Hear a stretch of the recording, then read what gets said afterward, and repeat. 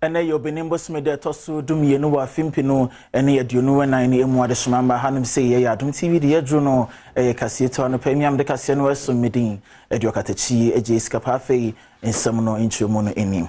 President Emma National Association of Nchumurus Abraham Kwame Amwa ediafutu makro mafa wo nchumuru mesini mu nyina se banase woni won ho edi nkomo anase wo kasa wo momodian na nchumuru kasa no won fendi djuma se de beboa na kasa natimi yetintim. Association of Inchumuru ano wakyeremu se ekuo ne botaye pa ene se wonom behwe ama impumtu aba wonom ekrumu honom na afei obi biara wo ye nchumuru ni no watumi ede ahoahoa ne ho afei so kura no wonom pese enkwada wonom eye nchumufuo nyina no wonom etumi eka wonom kasa no na wote ase enso ne sente ekuo a wonom ate no wo ba behwe sa asemi nyina na waka. The association deem it fit to prioritize developmental communication, create a sense of pride about Nchumuru identity, and urge members to use the Nchumuru dialect as medium of communication, especially to younger children and among adults. This sensitization drive requires the cooperation of all, as it is a major cause of worry to all of us, and especially our chiefs, whose subjects outside homelands struggle to speak in native dialect and struggle to assimilate when they pay homage on them in their palaces. This embarrassing trend must be kept, as literacy in a native dialect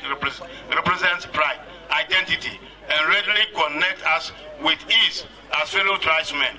Urayi esan katwa so se botaye ba ko esan sisi wonum wani so ene se obema nkabo mu aba ahemfo a wonum ewu nchumuruma mu nyina entem se de be ya wonum nyina ebedwene benkuru mu na watumi afa adwene a ebeboa nchumuruma nyina. As a priority areas, the association is determined to unify our chiefs with a sense of purpose based on consensus and established structures, with an edge to codify same as source of reference acceptable as binding. This we intend to do with all stakeholders on board in a dispassionate manner, devoid of complicity, of fear, or favor.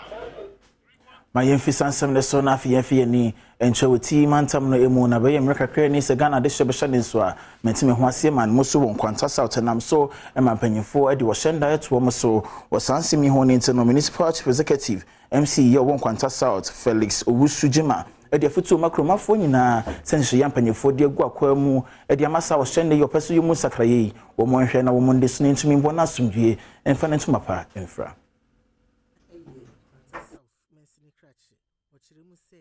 Asumdue ene banbo ayade a ehia ema ekuru bia esenti kafiwa edamanfo a wo mensinim honom so no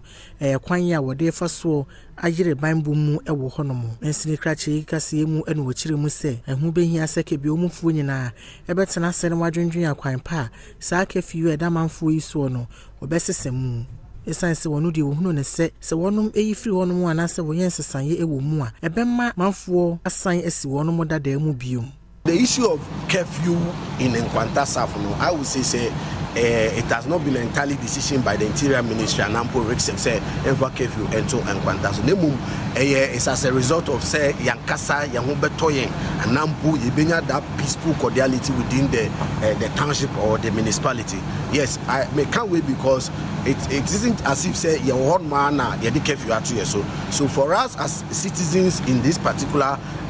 township, in as much as you're calling for the review of the curfew, so me can as a municipal chief executive they say yenina boom na Kasia me de som ye no me de esimidin eduakatachi eje sikapa.